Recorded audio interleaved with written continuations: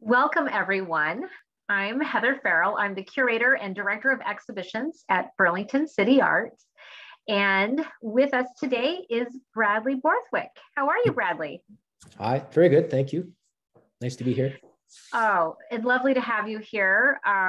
It's still early days in the exhibition, but I think it's a perfect time to have this program and to learn more about your artistic practice and your work. But before we get started, let's give everyone a few more minutes to join us in the world of Zoom and busy lives and afternoons. And so while we wait, how are things over there in Maine? You got any snow yet? No, we have had some frost, which has been kind of nice actually in the mornings. And that's about it. I think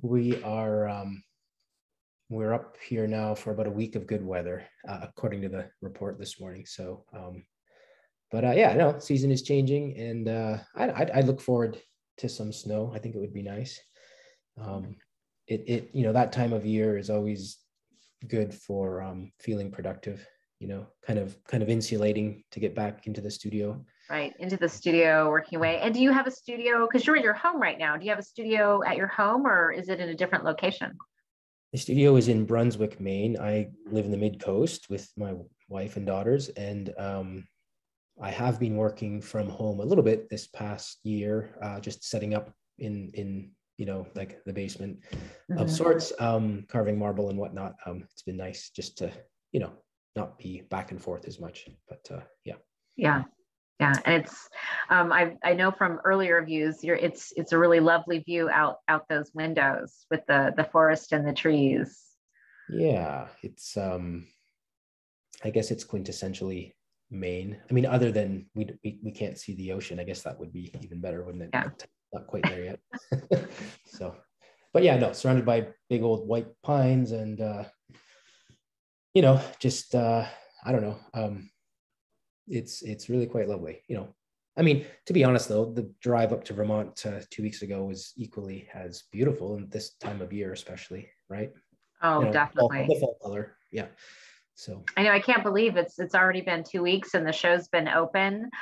Not even that long. But we're really thrilled to kind of introduce the work today.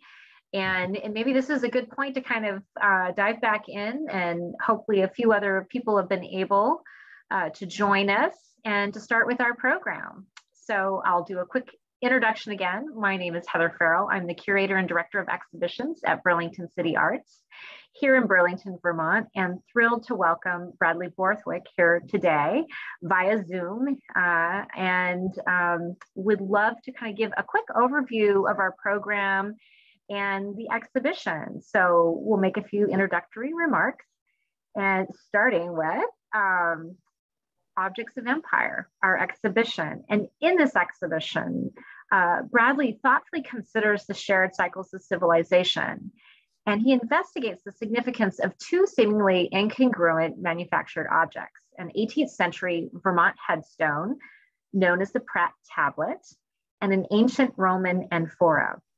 And for his BCA installation, he combines exquisitely hand-carved marble and cast beeswax reproductions of headstone and amphora with a rhythmic soundscape. And it creates this experiential exploration of memory, place, history, and cultural connection.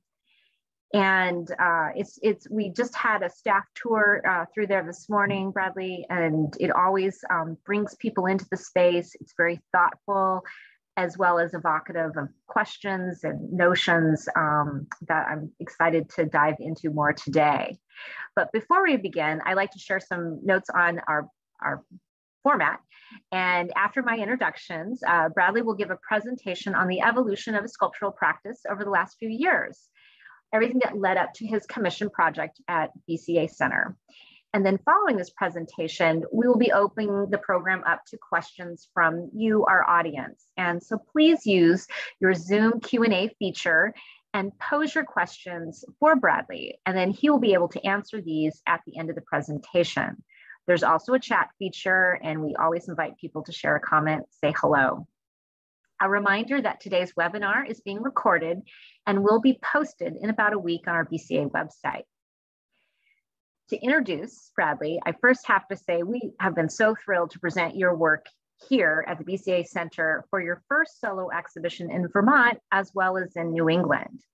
And Objects of Empire, like most of your sculptural and installation-based work, is grounded in historical research. It's a reflective practice and where you, the artist, recreate vernacular motifs and ancient forms from remnants of past material cultures. And it's so fascinating how you move across global economies and histories and pose questions like, what is the connection between a place like Vermont and ancient Rome? Borthwick's work has been featured in solo exhibitions at the Arkansas Contemporary Sculpture Society in Fayetteville, Arkansas, the Hinterland Gallery in Denver, Colorado, and Cornell University, Ithaca, New York. He has participated in group exhibitions at the De Cordova Sculpture Park and Museum in Lincoln, Massachusetts, and the Portland Museum of Art in Portland, Maine, as well as internationally at the Parco dell'Arte Serena, Monferrato, Italy. In 2018, Bradley completed a residency aboard the Antigua, on which he sailed throughout the high Arctic archipelago of Svalbard, Norway.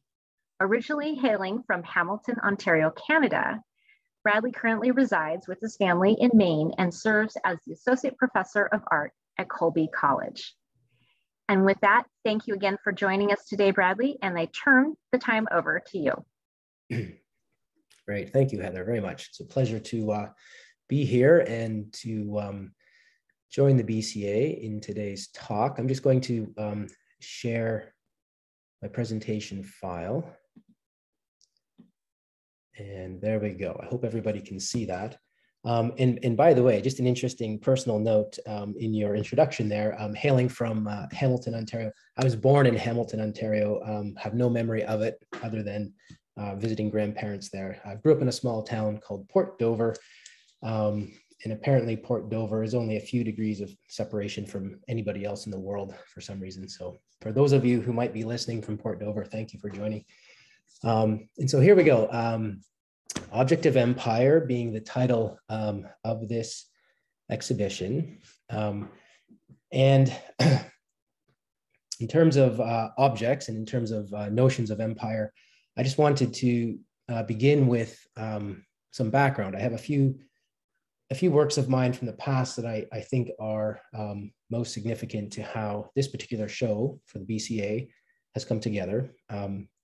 This is an image of me from nearly 20 years ago now, actually a full 21 years ago, when I had returned to Canada after an initial working stint from undergrad in the US. I came back to Canada to work and to practice with a master carver, a Romanian by the name of Lawrence Voiedis, who had an atelier set up in Toronto. And in the back alleyway, from the row house where I was renting a room, I had a small garage, and Mr. Voiedis set me up with remnant blocks of stone and taught me all the basics. And so this is just a snapshot with 35 millimeter camera with me and a few pieces carved and a few big blocks of wood and my chain fall and all the rest of it.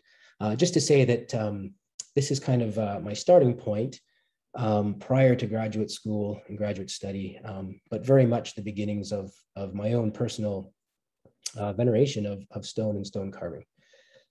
I tend to look back through historical accounts, looking at precedent, be it ancient and even prehistorical, such as this example on the left here from Neolithic Ireland, through to areas of the world where I've had the fortune to travel or study, always traveling with camera and sketchbook and trying to make the observation, taking note of a given moment where a certain composition of parts or even a vernacular with respect to aesthetic or materiality might catch my eye. So the Dean Village Court there in Edinburgh, where I studied, all the way up to Orkney Island, off the north coast of Scotland, with this kind of civic engineering installation of parts, all the way through to artist precedent, such as Rui Chafes and Mimo Palladino, in a more kind of studied way, these placements of objects, of items, of everyday kind of use have always interested me. And I've always wondered how the role of a contemporary artist might affect a given space, especially when we have kind of such precedent in history to look upon. One of the very first projects that is still kind of near and dear to me involved a trip to France seeking Mont Saint-Michel, this island citadel, this 12th century cathedral built up on its own rock, essentially, just off the mainland coast of Normandy. A bit of a bucket list at the time. I was just out of graduate school, had studied some of the details of how the Catholic Church was kind of using stone carving as adornment within this cathedral that is also open on its west side, more or less to the ocean. So this combination of trade in terms of stone carving, but also just the open effects of that Atlantic front on the masonry of that cathedral. One of the interesting details of my approach to Mont Saint-Michel was just in researching how to get there, just to travel there. And what I realized was that this whole complex, the idea of this island, started in the 8th century. For the past 1,200 years had been basically developed on the idea that as an island, it would stay somewhat isolated. It would stay under the protection, essentially, of these tidal mud flats that surround the entirety of the island. It's a church, it's a monastery, it's a small village. It's basically set up as one big fortification, mostly for the holdings of that cathedral. It's an archive. And oddly enough, in the 19th century, decisions were made to connect that island to the mainland with a causeway so that visitors could literally walk or drive or ride a horse right up to the front door. And so for me, the building of that causeway essentially made the idea of that island citadel moot, and it struck a chord. It kind of bothered me or just kind of saddened me in terms of how one moment in the 19th century could kind of essentially erase many centuries of this other idea. And so I went there with an idea to address that span of water, that mud flat, depending on the tide, that had essentially defined that place for over a millennia. And I basically carved these limestone skipping stones. This is back in 2006. The title of the piece is called Dissension Act, Sage's Bridge.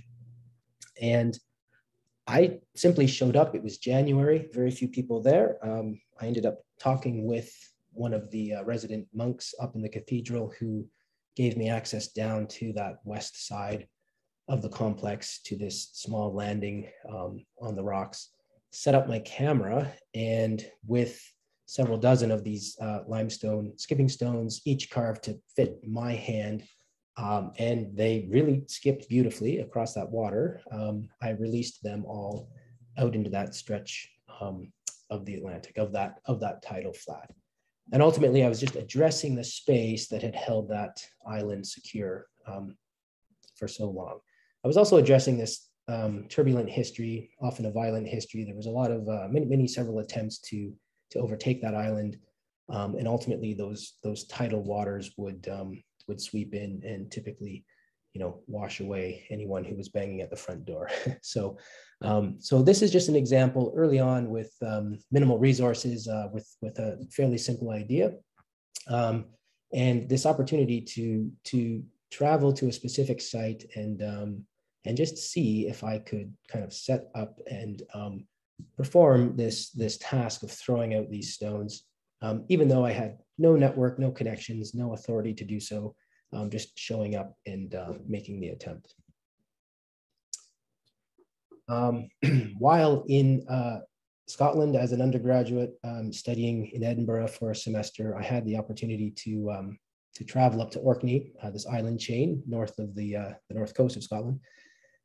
And on the Orkneys, there are several sites that are essentially Neolithic and even Paleolithic. This is an example of the Ring of Brodgar. It's a standing stone henge. Everyone probably knows of Stonehenge down in the UK. This predates Stonehenge and is obviously in not the same type of remnant shape, but nonetheless, there is this beautiful rural kind of bucolic Orkney landscape with this ancient henge, these standing stones. And my time there, this is 1997, I believe. I simply rented a bicycle and made my way from Stromness, the port town, out to these various sites. And I would often be the only one there. It's not the case anymore, of course, but it was really quite fascinating to be there. And I just had the time in the kind of the space to think about these monolithic stones, how they were placed there, why they were placed there, how they might remain and age, and in a sense, affect the contemporary viewer or the passerby like myself, in a way that is obviously so very far removed from anything to do with the original, but yet still very powerful.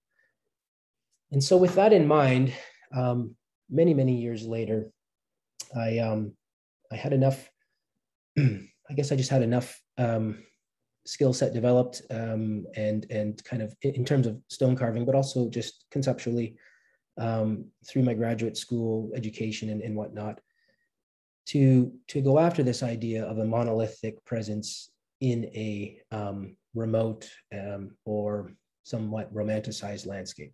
This brought me to Ireland, County Donegal in the north of Ireland, north of the Republic of Ireland, to work with a stone carver there, Redmond Herity.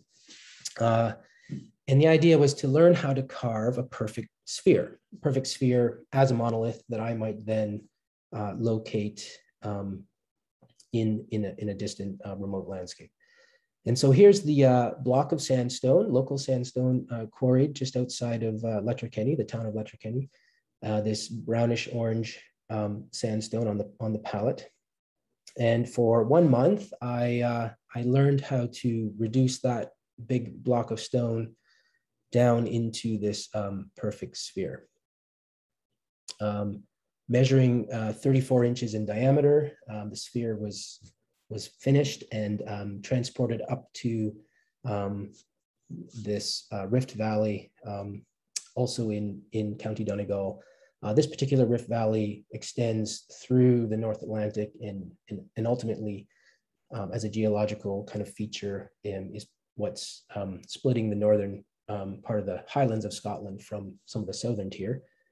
It's a beautiful open landscape. Actually, my parents were there at the time they were visiting. We literally rolled this thing out of the back of a pickup truck down this mountainside and into the bottom of the valley.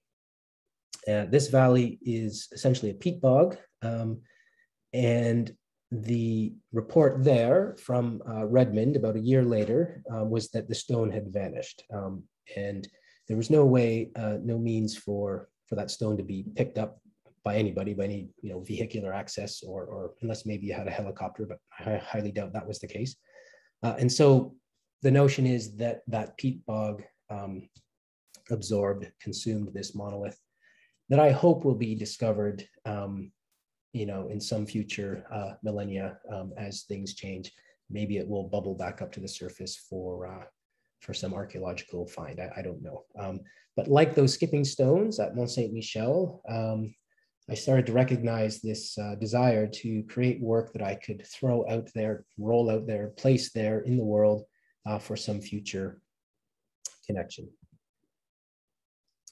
That first sphere brought me to a similar idea, a larger sphere, this time in marble, another monolith based out of the Yule Marble Quarry in Colorado. I was living in Denver at the time and could make the drive over to Marble, the town of Marble, and understand what that resource was. On the left, you can see the interior of one of the main chambers, theaters, as they're referred to. This is how they dig or cut marble vertically down into that marble vein inside the mountain. So essentially you're inside this beautiful kind of cathedral-like space inside the mountain. There I am in my younger years with the stockyard of marble down at the mill site. And then ultimately the 11-ton block that I had transported to a work site in Golden, Colorado. And for several seasons by hand and with one saw, cutting saw, I fashioned yet another marble or another stone sphere. This one's quite a bit larger than the stone in Ireland, and measuring approximately 54 inches across, I believe, to be returned to the marble quarry from where it was mined. And you can see these large blocks there being stacked up along the floor of the quarry. My piece was unloaded, of course, working with the superintendent of the mine and a crew of workers and the big machinery. We were able to place my sphere, monolith, slumber, the name, back up on this ledge into the quarry. And the idea here is that over time, as the company keeps cutting down through that marble vein, this little ledge will remain, and my piece will remain there indefinitely, if not forever. And so, you know, as that floor kind of is removed and they continue to cut down, this sphere will remain somewhat perched up or kind of inaccessible physically, but certainly visually and therefore conceptually. Here's an image down through one of the openings, the portholes into the mine. That must be close to 100 or plus feet down to that little ledge where the sphere was placed. And so again, like the skipping stones at Mont Saint Michel, like the first sphere, monolith perpendicular in Ireland that was absorbed by that valley bottom, this mine will be closed one day, right? It will be fully excavated.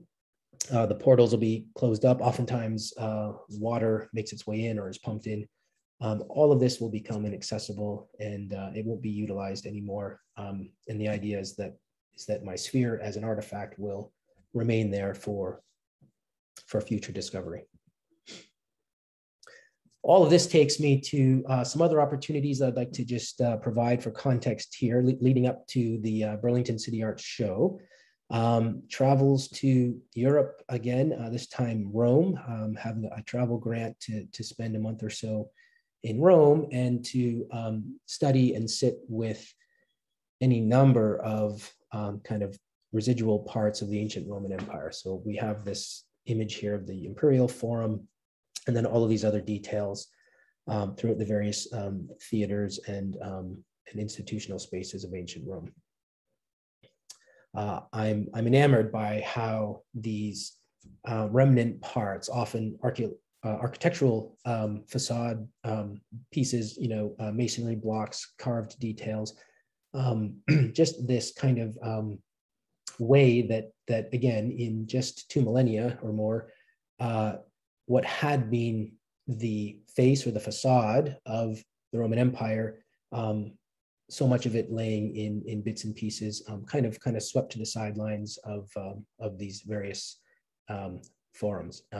Also, the way materials are reused. That image on the left is a building in Rome, occupied, currently lived in, and yet, you know, opposite that window, we have this this kind of residual column that was pulled from another site and reused as part of that masonry system. Just again, find all of these kind of ways of interacting with the past to be really very curious and intriguing. Just some simple little detail shots of me kind of foraging through the debris of Rome, returning to my little rooftop patio with drawings and glasses of wine and thoughts pertaining to the day's finds, and making a record. Also, in terms of spending time in Rome and addressing the archive, visiting the museums and the various inventories, that do actually kind of organize and catalog various parts of that ancient world. That image in the top left corner there from what's referred to as Fronton's Cornice, again, one of these institutional buildings of ancient Rome. And we have this remnant block of stone with this oddly pitted surface and all of these other details that are part of its architectural heritage, through to these carved stones that are laid down into the paving in front of one of Rome's many cathedrals, the Santa Maria in Aracoeli. And the effect of putting bas-relief carving into the ground plane so that over time, everything is softened and kind of worn out by just the volumes of people walking through.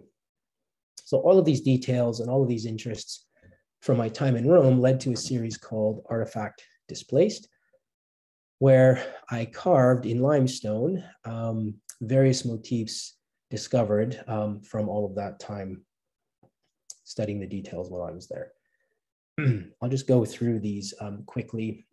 This is called a dentil, the architectural detail known as dentling, this way of throwing relief, throwing shadow as part of the hierarchy of a given architectural facade, mostly for buildings of significance, institutional buildings. My take was to turn that dentil, which is typically carved in a perpendicular fashion to the facade. I tilted it approximately 40 degrees into my slab of limestone in reflection of how I would see remnants of that dentling just laying about in the Roman landscape, such as the image there on the left. This is one way of taking the profile of a column base and stretching it along the dimension of my limestone, this piece called base. Palm trunk, you can see there the image on the left, this cylindrical motif of the bark of a palm tree trunk. These cylinders were often found as part of that architectural ordering, the facade, the carving on a building's facade, sometimes as support for figurative sculpture, often down kind of the bottom half of a statue's right or left leg. And again, within the confines of the dimensions of my limestone slab, how to stretch that motif from left to right. And actually just a very complex set of geometries that, again, I found just fascinating in terms of stone carving. Scroll, this kind of framing of space that would then contain text typically. So almost like a message board, depending on its use throughout those architectural components of ancient Rome. Mortise, so that stone on the left is original, just again, remnant ruin in one of the Roman fora. That square hole meant to receive a corresponding tenon or a positive piece in stone, simply as masonry, as building blocks. And I would see these vacancies, these mortises throughout the ruins of Rome.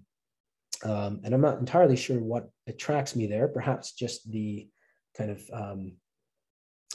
positive negative effect of that mortise, just visually. But I did want to reproduce it because of its occurrence. I saw it so often while I was there. In the context of this piece, though, I was considering the immediate environment of this beautiful piazza with this marble bench and the paving pattern of that piazza to help inform the field of carving around the mortise that I produced. The letter Q from within SPQR as part of the ancient Roman Empire's an acronym for itself. Keep in mind, this is 2016, 17, so nothing to do with QAnon today. And then this elevation marker. And again, those large masonry blocks that I could look down on in the ruins of Rome, and these little crosshairs that masons would require to find their elevations so that they were essentially on track as the blocks were being put up. I reversed that elevation by cutting away the limestone slab and allowing that elevation marker itself to be raised in proper relief in this piece called elevation. So together, that collection of bas-relief carving in artifacts displaced became part of a larger group called Nero's Analog from 2019, where each of those limestone slabs were then placed onto their own easel. These wooden easels are essentially designed and built to reflect a painter's easel, as a painter would engage with an outdoor environment. So plein air painting is the idea here, a portable easel, but in this case, having to be built in a way to support the weight of those stones. And then as a collection in that space of the gallery.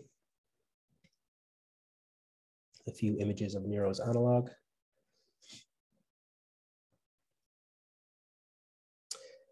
And with that group of work, two kind of subsidiary bodies of work, tabulae, these beeswax tablets, which are created from that initial limestone carving, the one that you can see there on the front easel, that palm trunk motif.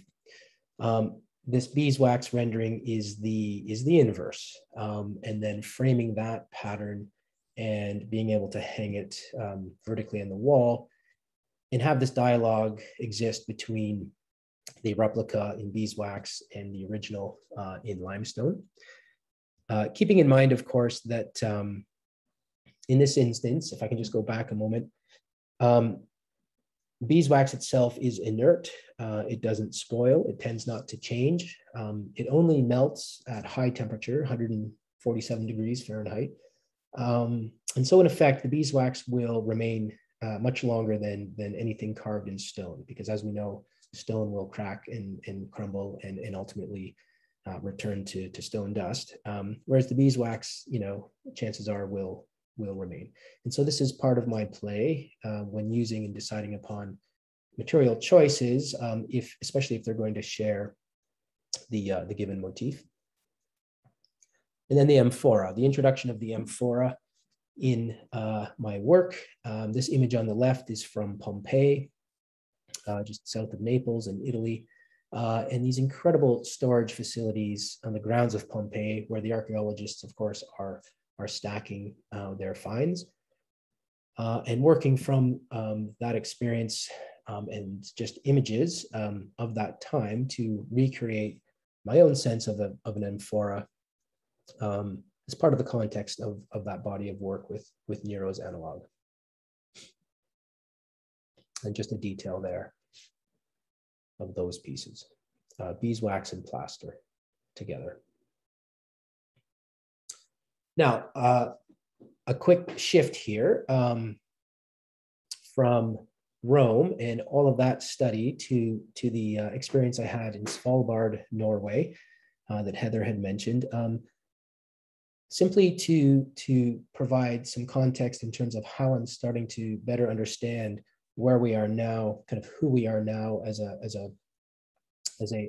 culture, as a civilization, and how it is I question where we are on our own kind of cycling in terms of the kind of the economy within which we thrive versus the kind of unsustainable growth that tends to mark the end of any given past civilization. So if I have ruins of Rome on the left, of course, there are a myriad of reasons as to why that particular civilization cycled down. My experience in the Arctic was providing some insights perhaps into our own cycling down. There you can see the Antigua, this 3-masted ship. It's 50 meters in length, if that gives you any sense of scale, that we would be sailing through these fjords along the coast of Svalbard. And while there, I was just being able to compare my notes, again, from all of the debris of Rome to the debris that we would spend day after day picking up on these Arctic shorelines, where there are no cities, no towns, no inhabitants, just the flotsam from the ocean currents, bringing waste up from waters south, to how certain forms of architecture, in a sense, kind of built form, cultural form, the way that it may, in time, kind of land back into the given landscape from which it was erected, whether again it's in ancient Rome or here up on Svalbard with these washed up posts and beams. Again, that reuse of materials, that recycling, that always fascinates me, and how it is we tend to do our best, this kind of economy of scarcity of sorts in a given place, provides these juxtapositions in form and in material. These symbols, that symbol on the left is iconic of the ancient Roman Empire, this central figure of the eagle with this walled city surrounding the center of that symbol, connoting the idea of the empire, of the kind of the expanding border of that empire. This wooden remnant is from a lapstrake rowboat. It's the transom of a small wooden boat. Obviously, that rowboat is no longer intact, but up there, to find that remnant reminds me of that idea of expansion and exploration that is also signified by the Roman detail there. And of course, just in general, we just seem to have stacks and stacks of material residue. and of course, part of my experience in the Arctic was to witness the breaking apart of glacial facades, and this kind of ongoing kind of population, we would call it. Sometimes there were villages, sometimes there were cities of what are referred to as bergy bits. So little bits and pieces of that glacial calving of those icebergs. And ultimately what to do, right? And so the scale of the Arctic was something I've never experienced before, despite having lived in the Rocky Mountains of the West and exploring the northern islands of Scotland. The actual vastness of the northern Arctic archipelago was kind of beyond me, and still wrestling with that, this kind of the sublime nature of it all. So I had to kind of pull in the reins a little bit here and refer back to motif that I think was just more readily available to me working as a sculptor. And I go back to the amphora, that image from Pompeii, and I introduced this new motif from Vermont on the right, the Pratt tablet. And then in the middle, the use of this Olympia white marble that is mined in Vermont. And so how can I work with two motifs, the amphora, as you see here, and the Pratt tablet, which I'll talk about in a moment, when they share the same medium? I was meant to go back to Italy to an archaeological site with a team there in Oplantis. Oplantis is just outside of Pompeii, between Pompeii and Herculaneum. With COVID, all of that was, of course, closed down. I would have had access to the real thing. I would have had access to the storage warehouses at Oplantis, the Aurea that were referred to. Nonetheless, here I am with an online archive from the University of Southampton in the UK. And so with the drawings and the 3D renderings of many different types of Roman amphora, I settled on what's known as the Africana 3B, and I set to task to carve that in a block of Vermont Olympia white. And you can see my block here on the right with my templates, my radius, and then on the wall are my longitudinal templates, my horizons. And then trips back and forth to Bennington, Vermont, to the churchyard of the Old First Congregational Church, where this small tombstone, it's the smallest one there on the left, the back side of this row of graves. That small little stone is what's known as the Pratt tablet. Here it is again on the right. This one carved, obviously, in 1786. And the reason that I've focused in on this particular Pratt tablet because its dimension and its motif is what has endured through most of Vermont's marble industry, picking up in the 19th century, right through to the middle of the 20th century, kind of just post-war, where this motif became ubiquitous with grave markers across all of New England. So the rise of the Proctor family, for example, in Vermont with the cutting of marble, this simple dimension, it's only 1.5 inches thick, and it's 20.5 inches wide and 30 inches long. You can see two slabs cut here in my studio by a fellow carver in Proctor, Vermont, Mr. Brent Wilson. That dimension is a major part of the cycling of the marble industry in Vermont. So I, like the amphora, I've done my best to recreate the original. I've taken measurements and graphite rubbings from the Pratt tablet in Bennington, and I've recarved both the cherub and the text for Mr. John Pratt. In that image on the left, if anyone can tell me what that small letter E above the letter Y means, what is that a convention of in terms of use of our language on a tombstone? Please include that in the question and answer period, because I haven't been able to find it in my research. What's lovely about this early Pratt tablet, of course, is that there was no real template. There was no way of assuring that everything was going to be plumb and or perpendicular. And so there's so much variation just in the text alone, and certainly in all of the detail that's carved along the sides and throughout the top piece there.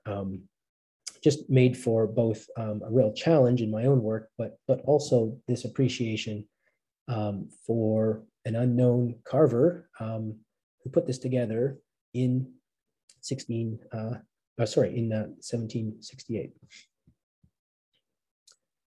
And ultimately, how do I bring these two motifs together? So when it comes to the space of a gallery, I think of a certain type of environment or atmosphere. I think of the physical connection between an 18th century motif and an ancient motif. So how does that Pratt tablet engage with the form of a Roman amphora? The physical connection, I think, is relevant simply through the marble itself. They share in that Vermont marble. And then in the background, how might I secure an impression of that Pratt tablet, again, through the use of the beeswax, understanding that the beeswax itself will be the copy that endures.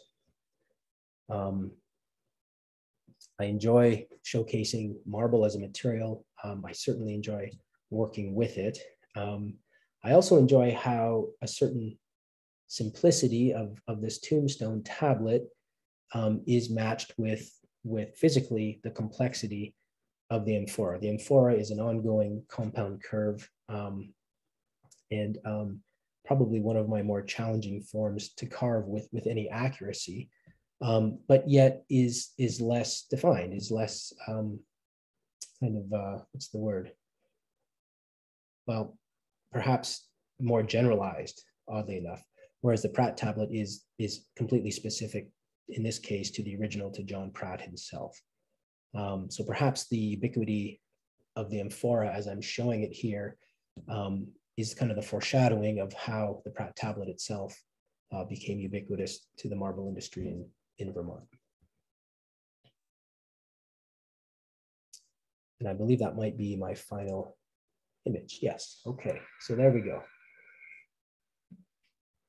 Well, I will say thank you, Bradley, for sharing with us, the evolution of your artistic practice and, deeper insights into what you were thinking and how all of these different projects built upon each other to create objects of empire.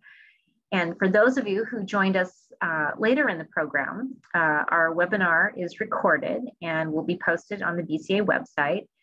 But now we'd love to turn our time to some questions. And I already have one. Okay, well, this This is from Renee Bouchard, and it's kind of more of a statement, but let me read it. I really respond to your work's ability to conjure ideas of imperialism, extraction, altercation, and continuity. Have you read Ariella Azule's Potential History Unlearning Imperialism? She talks about the shutter of a camera as a metaphor for imperialism. Do you think your work aims to connect a shared or common world? Also, I live in Bennington and am familiar with the stone you reference. Great talk. Well, thank you. That's a pretty loaded question. I've got it up here. I have to go through it bit by bit. I have not read Azule's Potential History, Unlearning Imperialism. Obviously, it is timely to do so, right? I think just in terms of where we are in North America, anyway, right, with respect to reconciliation for one, right? So, but I haven't gone there because I'm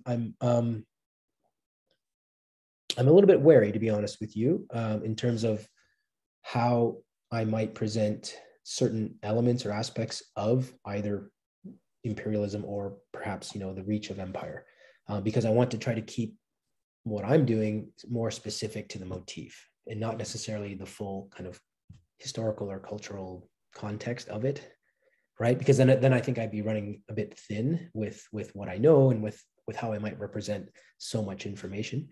I'm not a political activist, I don't think, in my work either. It's not who I am necessarily, if that were meant to be part of the question.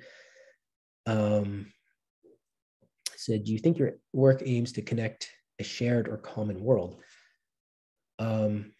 Sure. I think in terms of what we might look at historically, when I can access some of those historical spaces and the remnants of those spaces, typically I'm experiencing those spaces through the lens of the material that I'm enamored by, right? All of that stonework. But ultimately, I'm also looking at the objects, the wares, the implements, and everything relates to being human. Everything is of a certain scale. Everything is of a function typically, and I don't tend to. I think we tend to not be that different than, say, a Roman citizen 2,000 years ago, right? The world around us has changed.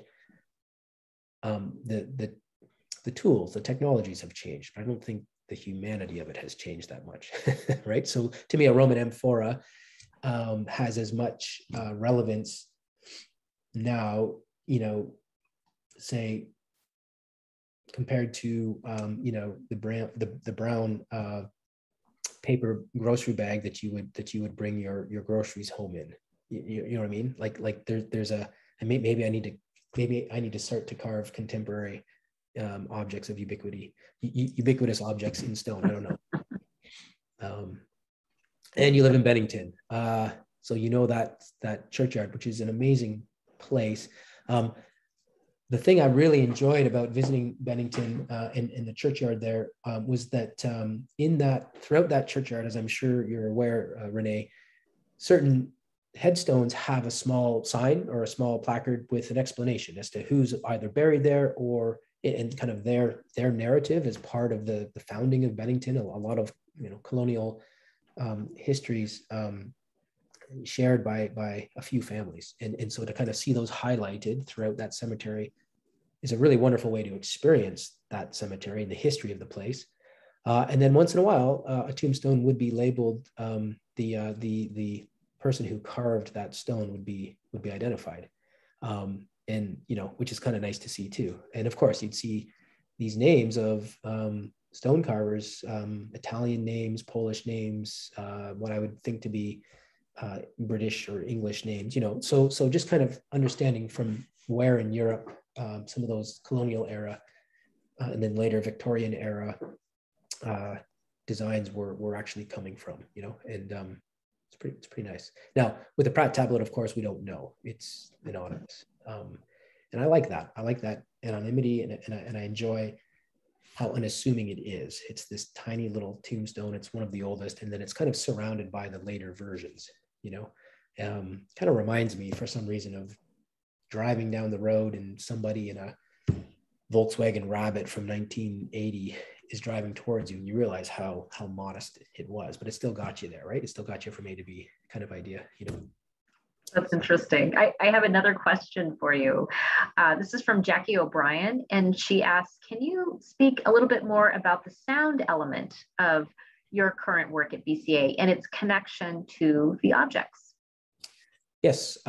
So that soundscape, that composition, musical composition, is in collaboration with actually with my brother-in-law who lives in Saskatoon, Saskatchewan. He himself being a musician and a sound engineer, and so the collaboration was born out of his appreciation for sculpture and my appreciation for music. But I'm not a musician and he's not a sculptor, so right, we have to kind of combine our methods. For the installation, though, I'm interested to see how I might affect the entirety of the space of the gallery. I believe that Vermont Olympia white marble, with the lighting in the gallery, has a very strong presence visually. It sparkles, you know, and it has visual weight for the most part. The cedar blocks upon which the marble is sitting is freshly cut, so that cedar is aromatic, almost potentially caustic. It's not necessarily a friendly kind of off-gassing of sorts, but nonetheless it's there. And then of course the beeswax is fully olfactory once it's kind of in there and warms up.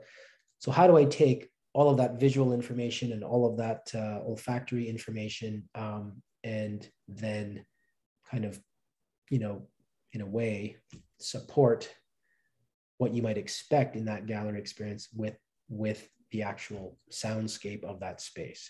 And to me, the sound score or the musical composition of performance art, certainly of film, adds so much emotion and adds in an odd way, I guess it adds content to the show, even though you can't see it or smell it.